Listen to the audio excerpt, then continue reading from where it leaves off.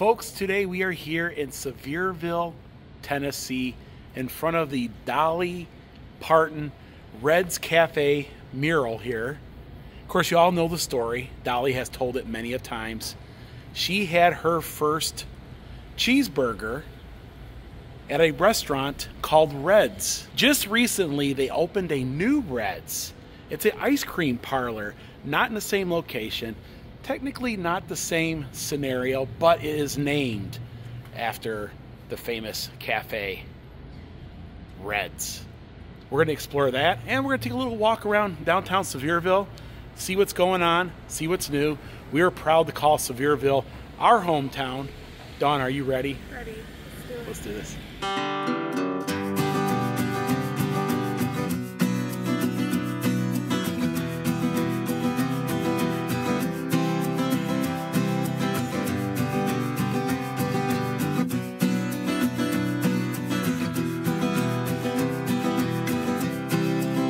Red's Cafe was one of my favorite places to go.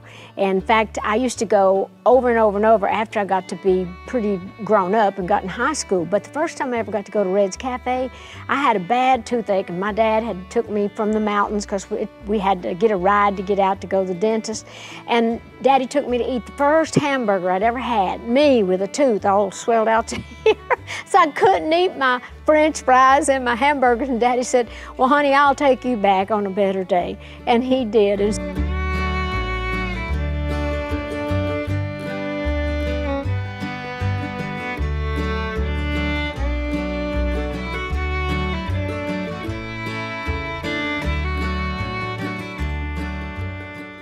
A Dolly-inspired butterfly, a monarch butterfly. Yes, you know Dolly would be proud of this photo opportunity, and it's a grand one at that. And if you've been watching our channel over the years, you'll know that we love downtown Sevierville. We come down here quite often, almost on a nightly basis. We take a walk around town. Just a really nice area. It is the hometown nestled here in the Great Smoky Mountains. And all of our travels across the United States, we always stop in downtowns. Some need a little help, but Sevierville is a very nice downtown. They went through a revitalization just recently. They have new streets. In fact, there's actually a story about this. There's a lot of history in these streets, and that is the old jail cell to the old Sevierville County Jail. And of course, there's a tragic story behind the old Sevierville County Jail. They repurposed a lot. The streets have all been repaved, new shrubbery, and there's a new eatery in town. There's a lot of new eateries here, but there's a new one that we're going to try out today called Reds. Red's Ice Cream Shop Parlor. It's located just around the corner here, right in front of the Dolly statue. We're going to go over there and check out the Dolly statue like we always do. But you have a lot of great eats like the Appalachian right here. It's kind of I would consider an upscale Appalachian type menu. They also have great barbecue downtown, great burgers at Gray's. Gray's is just around the corner. In fact, I can smell Gray's as we speak. Yeah. It smells good, doesn't it? But we're not here for burgers. We're here for some ice cream today. Ice cream, right? And who doesn't like ice cream? In fact, I wouldn't mind having that cheeseburger that Dolly is. And let's take a closer look at this mural. We always show it, but I don't think we get deep into it. Of course, you can see the bar stools, the old soda fountain stools behind Dolly, and she's just looking at that cheeseburger. Of course, that would be her very first cheeseburger. Yeah, of course. That must be red, right? We assume that's red. It might not have been red that day. It might have been maybe his brother Mike. I don't know. You think Red had a brother Mike? Who knows? He might have. We can just, but it's probably red, I'm assuming. It is a beautiful day here in downtown Sevierville. A little cool out, and it was raining this morning. It rained all day yesterday. We wanted to do this yesterday, but the rain, I was like, yeah, we better do it on a day it's not so rainy. But yeah, it's a beautiful, beautiful day. And we're gonna take a little walk down, talk a little bit of history. There's some more Dolly history. We're gonna touch up on that too. The folks have been following us long enough, they'll say, Will, you've went over this, but we're gonna do it again, seeing you know, that the new restaurant had opened. And it's always great to see new businesses come into a downtown. And Sevierville's got a lot of new stuff going on downtown here. And I'm super excited for it. I have a lot of, I'm optimistic, I guess, that this can come back to be, you know, great again. This here used to be the old Sevierville post office. Now it's the Historical Society. It's their historic museum. I have never been in there. You gotta have an appointment to see it. I need to make an appointment one day. But there is a lot of history. In fact, here's some of the rails that used to go down the center of the street here, and they used to call the train the old slow and easy. I'm assuming because it was slow and easy. And you can see in the road these little metal rails they put in. When they redid the streets, they wanted to give a little shout out to history here, and that's where the train used to run, right down the street here. And so pretty much the train ran from Sevierville to Knoxville. I got some old photos here. In fact, there's an old train station that says Sevierville on there. The old slow and easy. And there's a railroad trestle bridge crossing the Little Pigeon River here. Yep, right here, old slow and easy, chugging towards Sevierville. You know, when that train blew its whistle, when it headed into town, people would run to it. They would see if their packages were here. You know what I mean? It was a lot of, you know, who was coming into town. It might even meant that you were going on a little trip to Knoxville. And back then, going to Knoxville was probably a big thing. You know what I mean? It was like, you know, like taking a trip. You know, you only do maybe once or twice a year. But, wow. Yeah, a lot of history here. Of course, you have Sim's Barbershop, Mr. Sim. Yeah, he's in there probably right now. You can get your hair cut. Get you looking good. Yeah, Sevier County Heritage Museum. Opened by an appointment. I'm going to have to make an appointment one day. And they still have an old-time hardware store down here. Cash Hardware.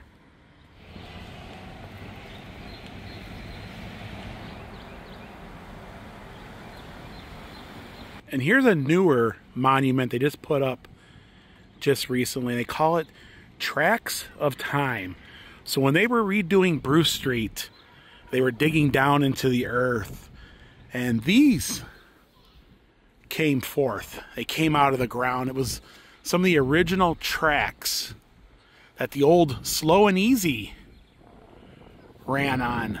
They decided to display them here as a little memory that the old Slow and Easy used to run through the center of downtown, right here on Bruce Street. And yet again, these little metal strips is how it ran right through town. So a lot of history today. We're gonna head over to the Pines Theater, where Dolly got her real first big gig. And she's often said that's where she really started, was at the Pines Theater. She was, I don't know how old she was. I think she was 11 years old. Could be wrong. But Dolly often said that's where she got her start, was the Pines Theater. And that progressed into what we know her today as. And so you have Trotter's Whole Hog and Gray's Burgers just over there. They're some of the newest restaurants in town. And everybody is getting ready for St. Patrick's Day. Jolene, Jolene, Jolene, Jolene. She has a little shop on Bruce Street. Yeah, a nice little gift store over here called Jolene. Usually has a little bit of Dolly stuff in there. Actually. And Jolene, it looks like it's out of business. Of course, there's a great big mural of Dolly over there, but oh my goodness. Yeah, used to have all kinds of stuff in here. Now that's the problem with downtowns. Unfortunately, not enough people come down sometimes to make.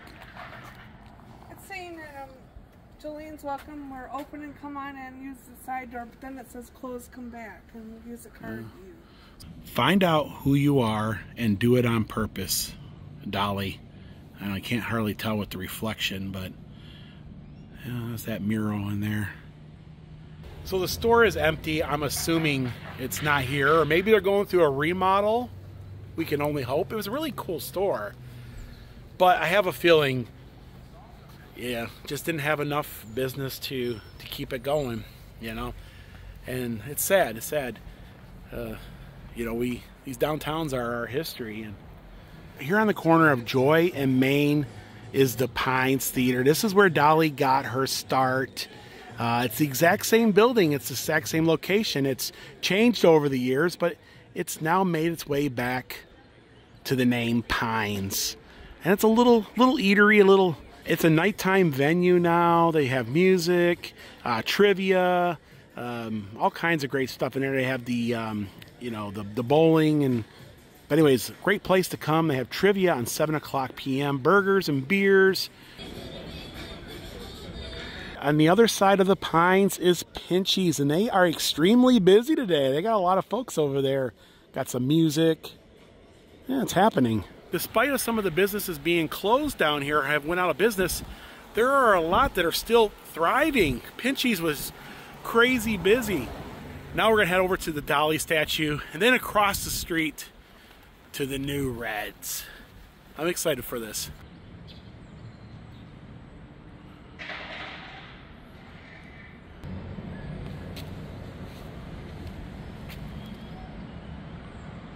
And a must stop while you're visiting the Great Smoky Mountains, especially if you're a Dolly fan, is the Dolly statue. And yes, I think we have started a lot of vlogs, ended a lot of vlogs here, and we probably visit this location at least, what, 10, 15, 20 times a year? Yeah. Easily. We pass it every single day. We make our rounds. There you go. Gotta get your photo with Dolly. The one and only, right? The courthouse, the Dolly statue, and right over there, and that very last building there, just before you get to the old Central Hotel, is Reds. Just a short little walk. A little history here of Dr. Massey's bird dog. Yeah, so he used to take the daily receipts and he would head off to the bank. His dog would head off to the bank, make his deposit for him, and then he would head back home. Of course, there's a little statue here, and you can read a little bit about it. You can click, stop your, you know, pause your screen. But he would put his little pouch in his mouth, and then he would give it to the teller. I couldn't even get Honey Bear to, you know, do anything really. Honey, bark. She liked to bark. Yeah. Red soda fountain and ice cream, Sevierville, Tennessee, 1946.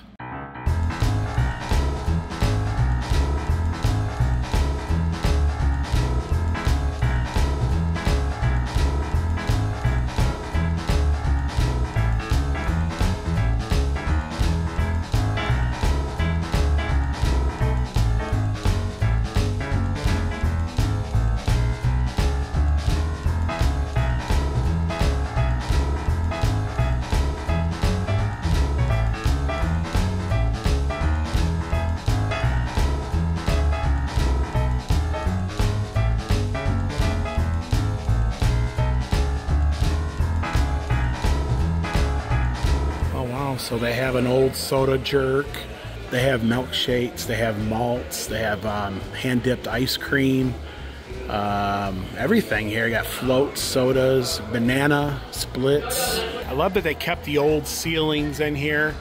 I love the decor. They are quite busy here. Everybody's all sitting around the fountain, just like they did in the old times. and we decided to get a banana split to share. It's great to see everybody downtown, you know what I mean, enjoying this area.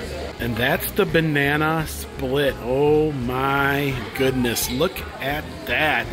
Even the cherry on top, sprinkled with some nuts, right? You got chocolate, strawberry, and vanilla. It's your traditional. A little pineapple, a little cherry sauce, and then you have the chocolate drizzle over here. And it looks perfect. It does. It looks good. Look at that. Wow. So the folks here are very warm and welcoming. In fact, we kind of got messed up. We went and paid at the register when you're supposed to go to the fountain first. So she came out. She's like, "I apologize. You guys want anything on the house?" And we're like, "No, that's our mistake because we did it backwards." I did it backwards. So if you come here, go to the soda fountain, the jerk, soda jerk first. Get your ice cream, then go pay for it. It makes sense. Yeah, I think we were backwards, anyways. I just saw a bunch of people overpaying for things. I figured, well, that's what you do, right? But anyways, how do you want to get into this? I'm just gonna take the scoop of this Out of the center here. I guess I got strawberry and cream. I want to try the vanilla, right? So this is hand dipped ice cream. Okay.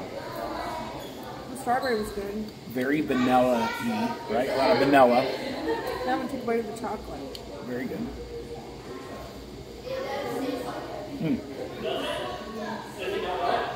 The whipped cream is present. The whipped cream, oh, I can't talk. The whipped cream is very pleasant.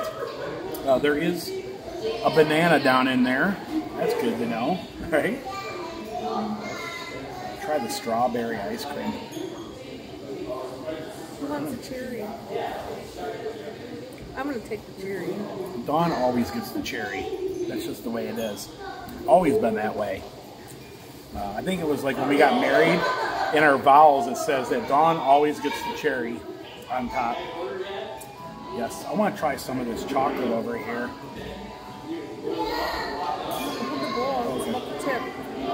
Chocolate. Oh wow. Out of all three flavors, the chocolate is the best. Then the strawberry, then the vanilla.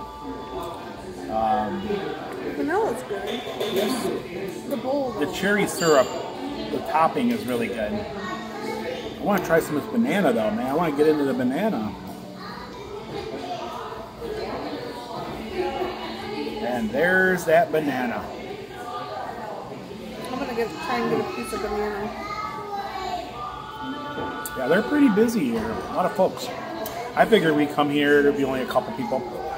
And there's a lot, so that's good. And she said that this is their really first big day, right? They said that this is their first like official day for business. So yeah. So our banana split was $10.96, and that was Red's. It was good. I liked when you walked in the door. It was just an open flow and. Yes, I love the atmosphere, obviously. They had some Coca-Cola, they had the soda jerks, and they actually worked. They were using it to make, like floats and that. Really good. Very warm welcome. We were kind of confused. So what you do is you go to the soda fountain first. Paid for it. So yeah, we went and paid for it because I saw people like, okay, we'll just pay, we pay at the register, right?